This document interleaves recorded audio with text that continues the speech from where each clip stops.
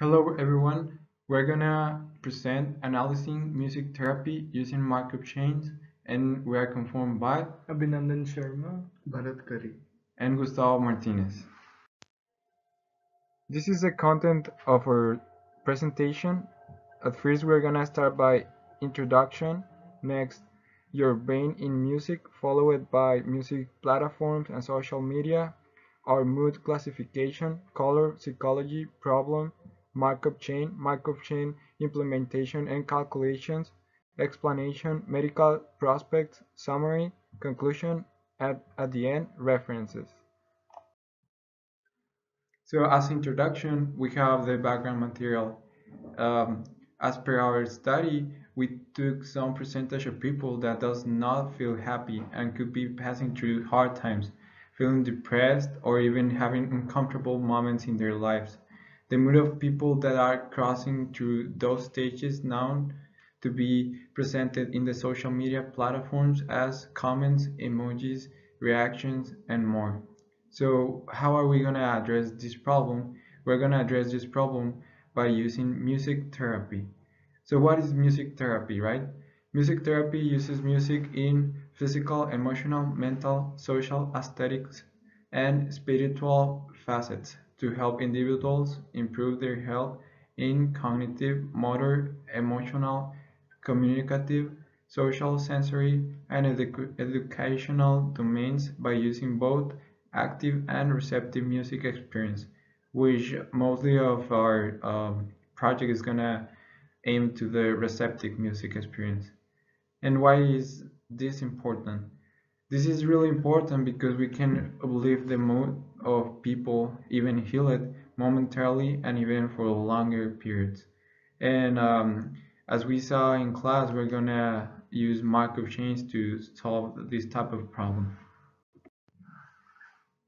So in this slide, we can see that studies have shown that listening to music for 1 hour over a period of 7 days increases the feeling of power and decreases the pain, depression, and disability related to chronic back, neck, and or joint pain. And the average person listens to 25 songs per day. One fun fact is that the first music therapy degree program in the world was founded at the Michigan State University in the United States. In this picture, you can see how the brain acts with music. So listening to music causes the brain to release dopamine, a feel-good chemical. Music also acts as a distractor, focusing the attention away from negative stimuli to something pleasant and encouraging. Music has the ability to alter breathing and heart rate. Music also has the power to improve your state of mind. This helps keep things like depression and anxiety at bay. Music can help reduce the perception of pain. Music alters patterns of pain, depression, and disability. Music occupies the mind with something familiar and soothing. Music with a strong beat can stimulate brainwaves. Slow beats encourage the slow brainwaves that are associated with hypnotic or meditative states.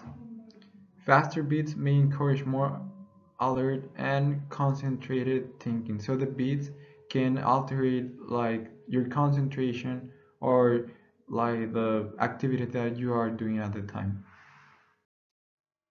In this slide, we can see the music platforms and social media that we have nowadays, such as in the right, we have Facebook, Snapchat, Instagram, WhatsApp, Twitter, and TikTok. So in those platforms, people tend to put their feelings and their mood by comments, emojis, reactions, and so on. And on the left, we have the music platforms that we use often. For example, we have Spotify, Apple Music, Tidal, YouTube Music, Amazon Music, SoundCloud, and Deezer.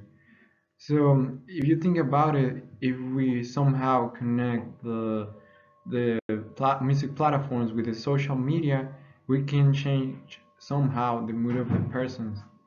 So if they have a bad mood, we can convert it towards a better mood.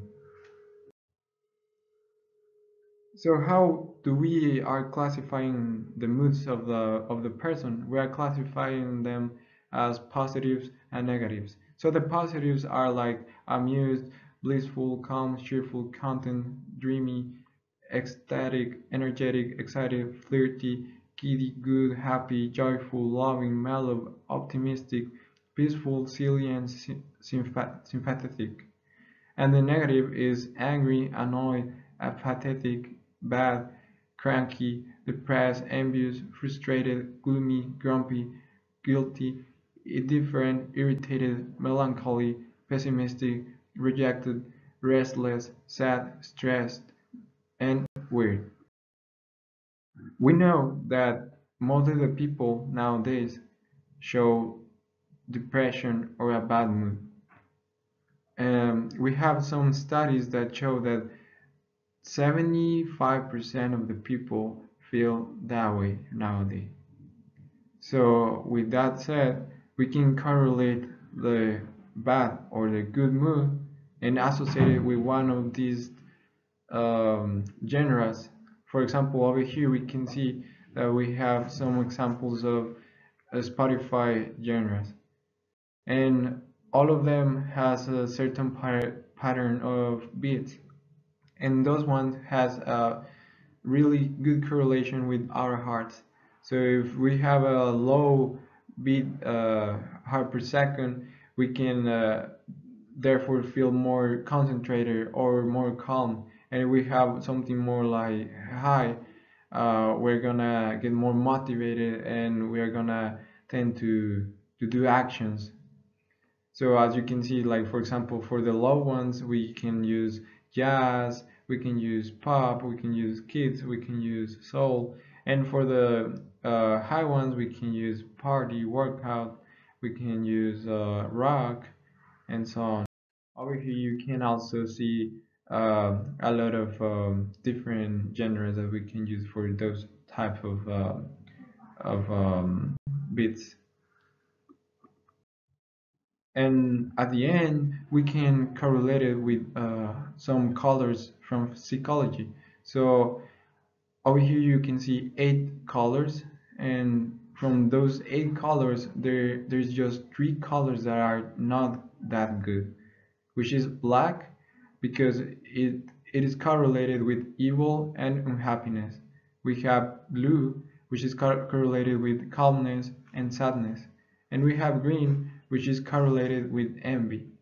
And we want to use a certain quantity of songs um, cor- um, correlated to the type of mood that you are having at the time, and change those 3 types of colors to one of the others, which are white, red, yellow, purple, brown, orange, or pink, which we are considering as good.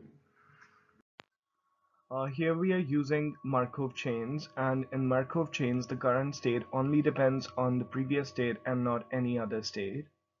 Also, in accordance with the problem, we are considering the happy people probability to be 0.25, and also we are using mm1q, that is the property of Markov chain, and the first m stands for the arrival probability, the second m stands for the service probability, and 1 at the end says the number of servers we are using, and here we are using just one application at a time.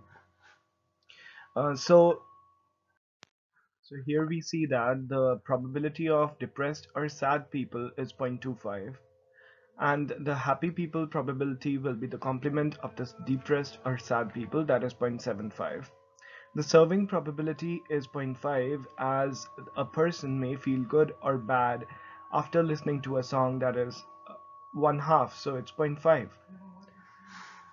Also, in the implementation, we considered a percentage of 25% people who were feeling bad initially, and then after listening to at least 3 or more songs they feel good.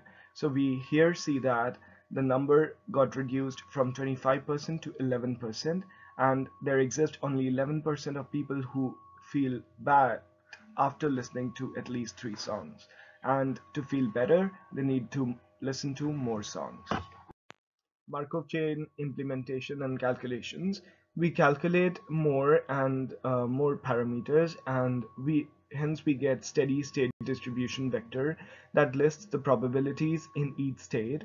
And since we are using the MM1Q, so the efficiency is always 1. So why Markov chain is the best way to analyze music therapy? So for Markov chain to work, we need three parameters, which are arriving probability, serving probability, and the process should be a random process. So people opening music applications to listen to songs can be taken as arriving probability, and these music app serving the music to the customers can be taken as serving probability, which is a random Markovian process. Here, the current state of mood a person listening a song depends upon the current song and immediate previous song. So, what are the applications and future prospects of this implementation? Back in our project, we used music to make depressed people feel better. This can be extended to use real healing frequencies or sounds to treat various ailments. This can be used in hospitals, cancer centers, schools, alcohol and drug recovery programs, psychiatric hospitals, and recreation facilities. It also helps in stress relief before and after neurosurgeries such as Alzheimer's. It has proven to show improved heart rate, reduced anxiety, stimulation of brain, and improved learning. Not only these, but there are many other uses of this implementation in health and wellness industry. It also helps people suffering with autism, heart disease, stroke, dementia, and aphasia. To conclude, as we analyzed people's mood with music therapy, we found that percentage of people who are feeling depressed decreased from 25% to 11%, which is more than half just after listening to three songs. Moreover, Markov Chains provides a proper spread of information and analyzing music therapy because the current state always depends upon the previous states but not other states. As a matter of fact, music also helps in diminishing bad mood, improving health, increasing motivation, productivity, and multitasking ability of the brain. As for the references, we surf the internet for music therapy on how music makes people feel better and how we can connect Markov chains to this random process.